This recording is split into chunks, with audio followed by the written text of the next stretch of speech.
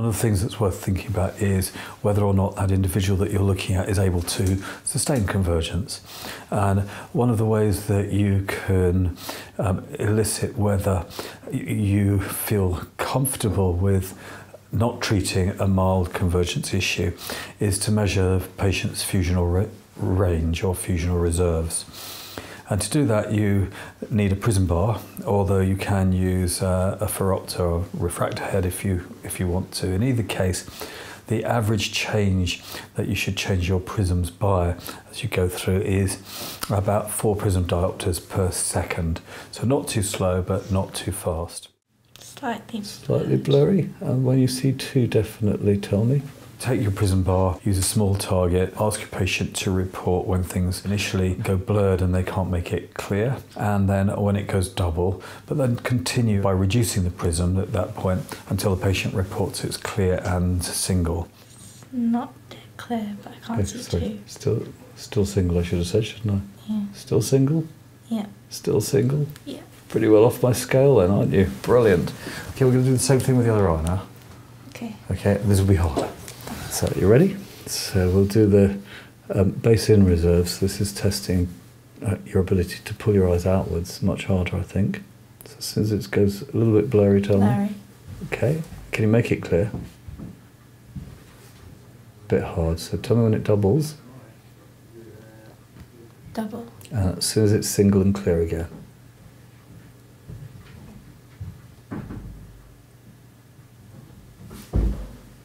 Single and clear. Excellent. Okay, well done. You would typically do that both for base in, that is with the prism bases towards the nose.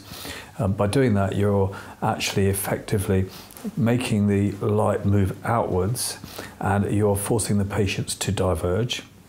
And you use base out prism to test convergent or positive fusional range, and there you would increase the prism bit by bit until the patient reports blur or double, and you're measuring the ability of that patient to maintain accommodation on the target that you have set and to converge by a greater and greater degree, dictated of course by the prism. Normal adequate values for prism fusion range are a little bit variable depending on how you measure them and how fast you go and the target, but for base outs, patients should really report blur point when the prism bar is either 16 or greater. So in other words, they shouldn't report blur before 16, and diplopia should not occur until the patient is at least at level 25. And then recovery rates, the recovery rate should be as quick as possible, but no less than 10 prism diopters.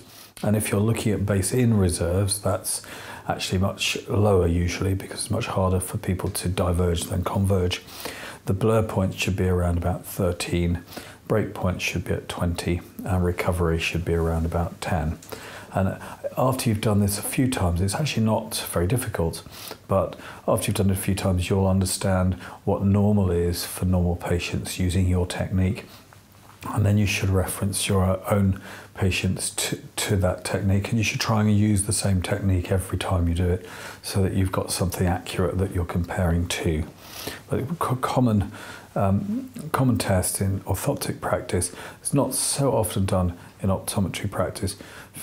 Prism bars are available from quite a number of the manufacturers. They don't cost a huge amount of money and they can add a huge amount to your management of patients by understanding whether the convergence is normal, not so much normal, but whether the patient can cope or not with the level of convergence that he or she has.